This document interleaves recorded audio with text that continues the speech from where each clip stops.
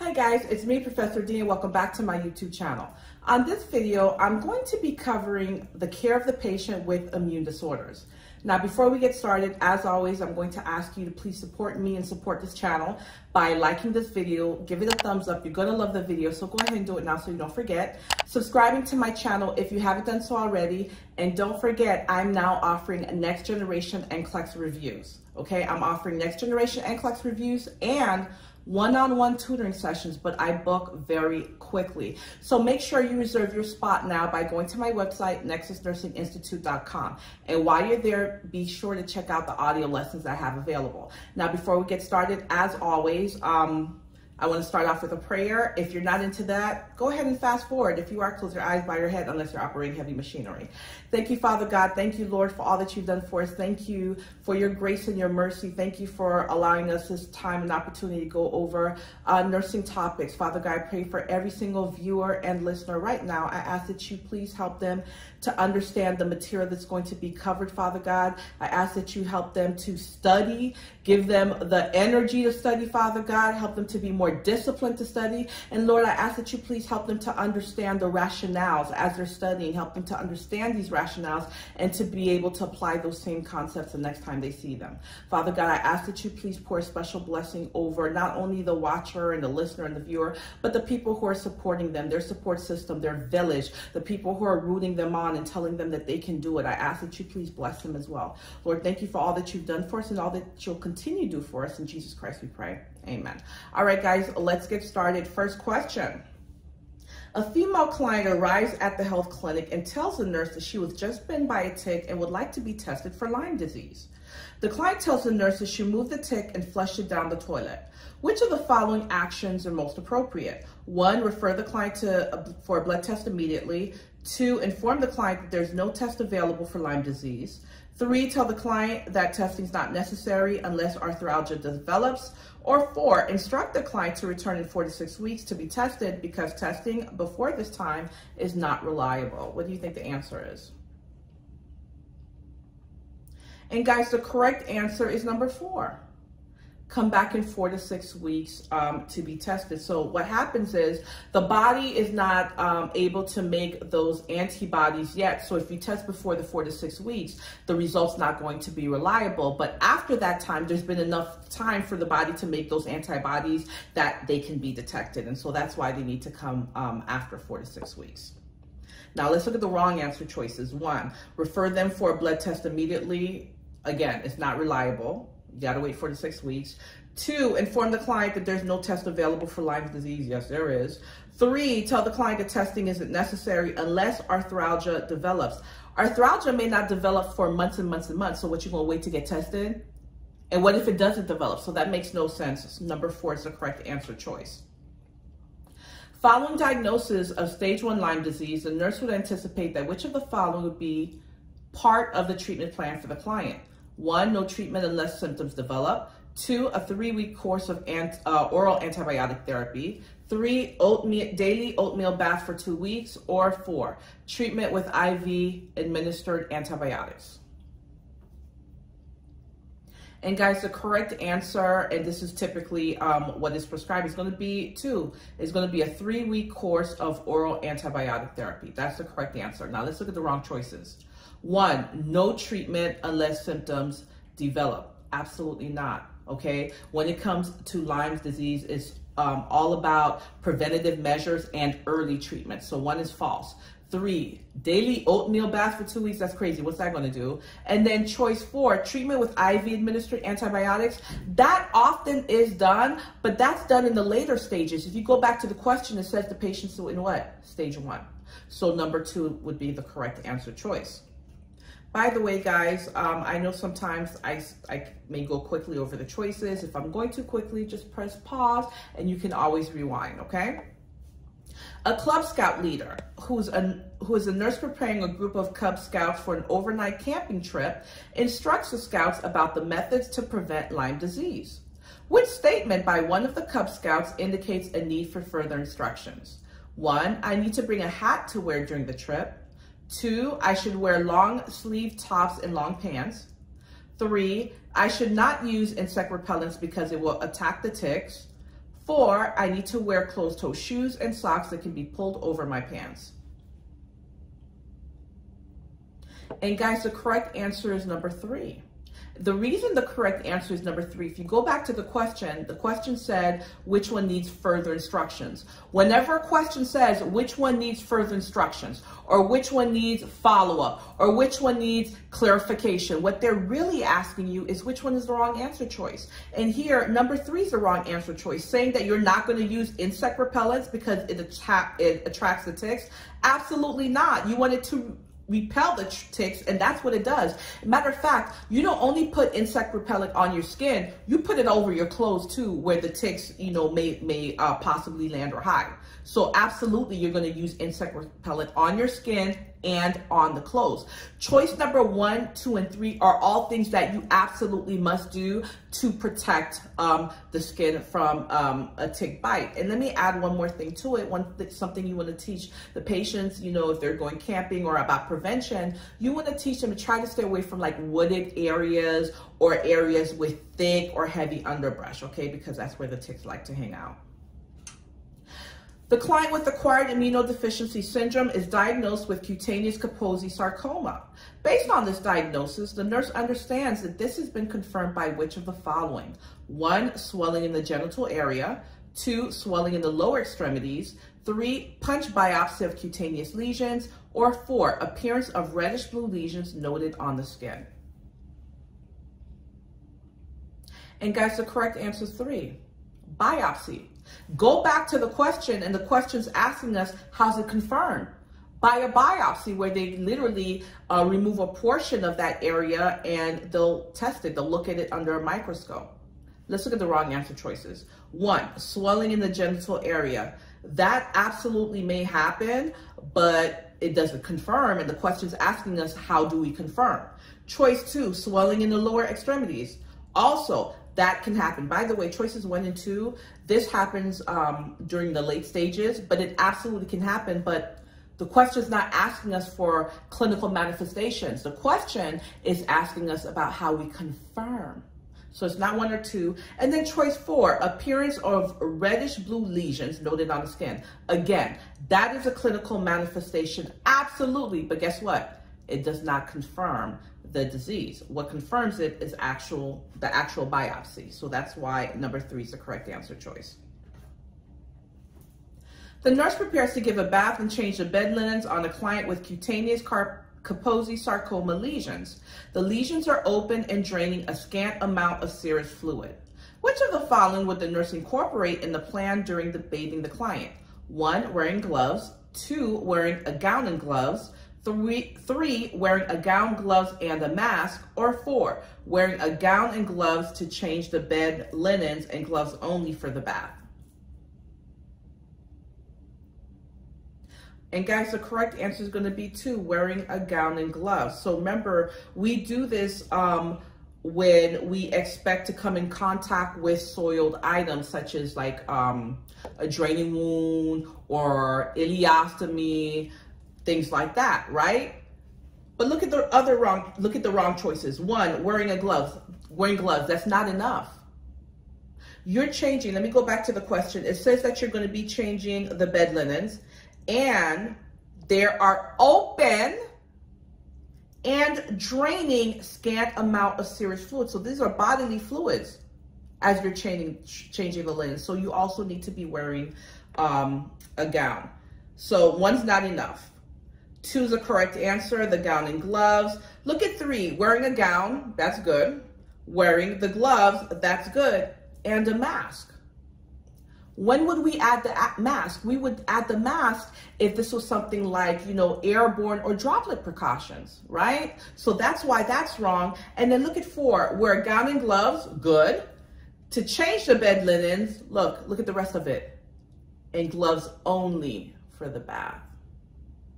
First of all, that word only should have tipped you off that this is the wrong answer choice, because what did I tell you about only and never and always? And stay away from them.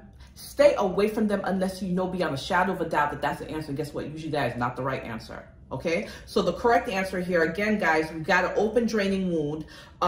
We're going to wear a gown and gloves. A client suspected of having systemic lupus erythematosus. The nurse monitors a client knowing that which of the following is one of the initial characteristic signs of systemic lupus erythematosus. 1, weight gain. 2, subnormal temperature. 3, elevated RBCs. Or 4, rash on the face across the bridge of the nose and on the cheeks. And guys, the correct answer is 4. That rash on the face across the nose and cheeks, what's that known as? The butterfly rash. And that is characteristic of lupus. Absolutely characteristic of lupus. Now let's look at the wrong answer choices. 1, weight gain. Weight gain absolutely can and often occurs in lupus. Think about it. The patient has lupus, they're going to be on steroids. That's going to make them gain weight. Kidney dysfunctions declining, that's going to make them gain weight. But the question, when you go back to the question, it asks about initial. So one of the first things you're going to see, all right, and it asks about characteristic. Characteristic means as soon as you see this, you think of this. As soon as you see that, you think of that. So something characteristic, that butterfly rash is characteristic. As soon as you see a butterfly rash, what is the first thing you're thinking of? Lupus, right? But weight gain really can be attributed to so many things. Choice 2, subnormal temperature. If anything with lupus, we're not going to see a subnormal temperature. We're going to see what? Something like a fever. The temperature is going to be high, not low. So that's wrong. Choice 3, elevated RBC. If you know anything about lupus, that patient's going to be what? Anemic. The RBC is going to be what? Decreased. And then choice 4, which is the correct answer, again, butterfly rash. That is characteristic, and that's one of the initial signs that you'll see. The nurse provides home care instructions to a client with lupus and tells the client about methods to manage fatigue. Which statement by the client indicates a need for further teaching? 1, I should take hot baths because they're relaxing. 2, I should sit whenever possible to conserve my energy. 3, I should avoid long periods of rest because it causes joint stiffness. Or 4, I should do some exercises such as walking when I'm fatigued. And the correct answer is 1, because remember, we're looking for the wrong answer. When you look at the question, it said further instructions. That means the patient didn't understand it the first time, so we have to offer further instructions. Number 1 is wrong. I should take hot baths because they're relaxing? No. Guess what heat does to the patient? It exacerbates fatigue. And if you know anything about lupus, it's going to make that patient very, very tired. Lupus is an autoimmune disorder, and one of the clinical manifestations is fatigue. We want to decrease fatigue. So we're not going to have them in the heat. We're not going to have them take hot baths. Choices number 2, 3, and 4 are absolutely correct, and those can help decrease fatigue. And choice number 4, I know some of you guys, it may have tricked you where it says I should do some exercises because you're thinking, okay, exercising is going to fatigue, but look, exercises such as walking, that's a low impact exercise. And so you absolutely are going to encourage the patient to do low impact exercises because you don't want them to be stiff, right? You don't want circulation to be decreased. You want them to move around, but you just don't want them doing too much to the point that they're fatigued. The client with AIDS has respiratory infection from pneumocystitis difficile and a nursing diagnosis of gas exchange impaired written in the plan of care. Which of the following indicates that the expected outcome of care has not yet been achieved? 1, client limits fluid intake. 2, client has clear breath sounds. 3, client expectorates secretions easily. Or 4, client is free of complaints of shortness of breath. Even if you didn't know what the answer was, you should have noticed that choice 2, 3, and 4 are all good things, right? Choice number 1 is only the bad thing. Client limits fluid intake.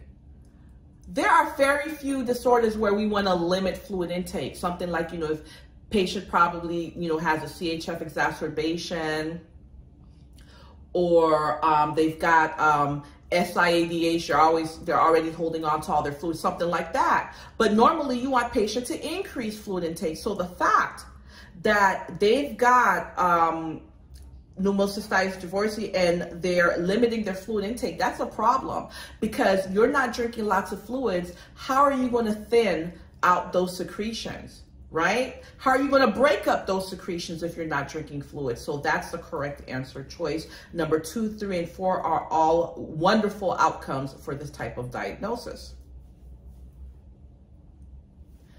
A client with pemphigus is being seen in the clinic regularly. The nurse plans care based on which of the following descriptions of this condition? 1, the absence of tiny vesicles. 2, an autoimmune disease that causes blistering of the epidermis. 3, the presence of skin vesicles found along the nerve caused by a virus. Or 4, the presence of red raised papules and large plaques covered by silvery scales. And guys, the correct answer is 2, an autoimmune disease that causes blistering in the epidermis. And so let me be more specific because this is true. It causes blistering in the skin, but where we see this the most, guys, is like skin around the mouth and the genitals. That's where we see those blisters. That's the correct answer. Now let's look at the wrong choices. 1, the presence of tiny red vesicles. That could be anything. You see a skin rash, those would be tiny red vesicles. Choice 3, the presence of skin vesicles found along the nerve caused by a virus. They gave us so many clues to know that they're talking about what? Shingles, herpes virus. First of all, when you see the word vesicles, usually it's viral infection, right? But here's what made us know that they're talking about herpes zoster, also known as shingles.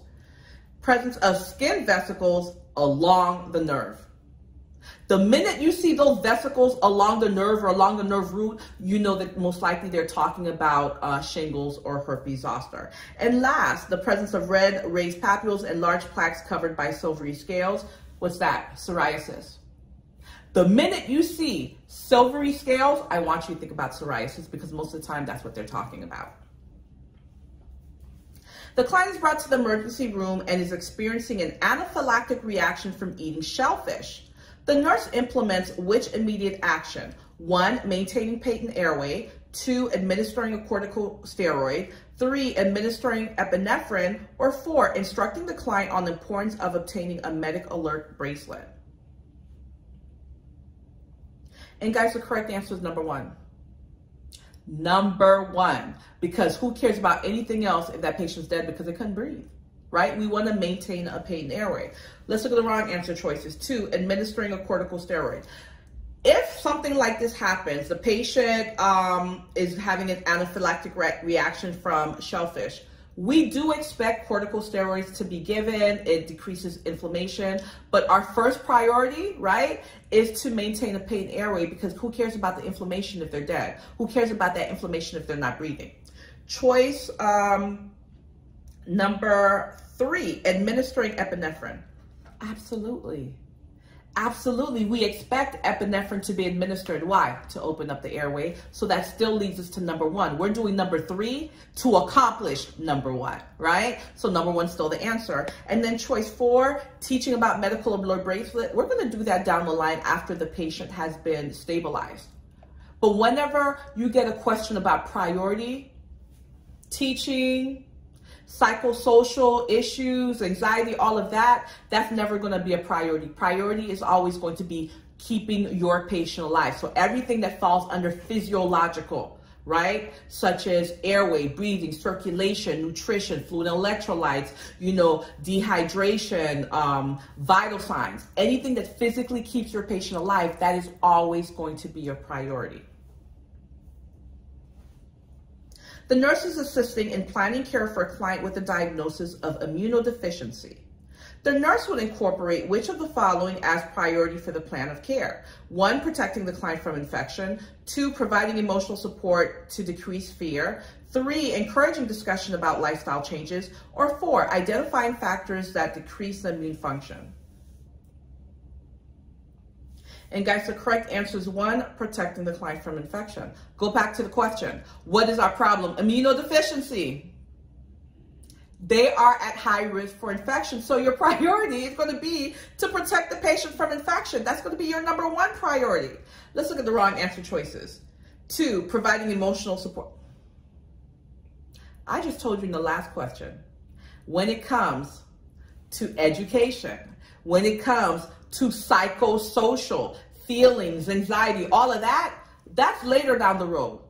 What takes priority is always going to be keeping our patient alive. In this case, the patient's problem is what? Immunodeficiency. So our goal is going to be to protect them from infection so they don't die.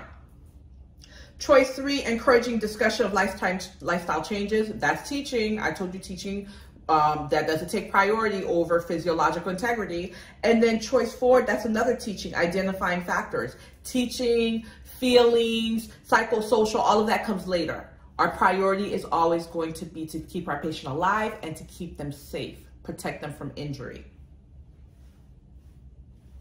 A client calls the nurse in the emergency room and tells the nurse that he was just stung by a bumblebee while gardening. The client's afraid of a severe reaction because the client's neighbor experienced such a reaction just a week ago. The appropriate nursing action is to 1, advise the client to soak the site in hydrogen peroxide. 2, ask the client if he ever sustained a bee sting in the past. 3, tell the client to call the ambulance for transport to the emergency room. Or 4, tell the client not to worry about the sting unless difficulty in breathing occurs. And the first thing you're going to do is get information. ADPI. What's the first part of the ADPI assess? You're going to ask, number 2, you're going to ask the client if they ever sustained a bee sting in the past. Why is that important? In order for you to have an allergic reaction, you have to have been exposed to that pathogen first, right? So you have to have been exposed first, develop antibodies, and then the next time around you have a reaction. So you need to find out, have you ever been stung by a bee before? And if you have, what happened? So us being concerned about that patient possibly having an anaphylactic reaction, we need to know, have they ever been stung by a bee before? Because we need to know if it's possible that, you know, they have that they have those antibodies, but that now they can actually have an anaphylactic reaction. That's why. Let's look at the wrong answer choices. 1, advise them to soak the site in hydrogen peroxide. That's not smart. What's that going to do? So that's wrong. Choice 3, telling them to call the ambulance. We're not there yet. We need information. We're going to tell them to call an ambulance just because they got stung by a bee. That makes absolutely no sense. And then 4, tell them not to worry. You know, in nursing, we never give false reassurance. We never reassure. We never say, don't worry. We never say to them, what made you? We never say why. So telling a patient, don't worry, we know that's wrong. So the correct answer choice here is number 2.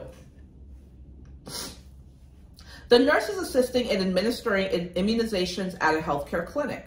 The nurse understands that an immunization will provide 1, protection from all diseases, 2, innate immunity from disease, 3, natural immunity from disease, or 4, acquired immunity from disease. What do you guys think?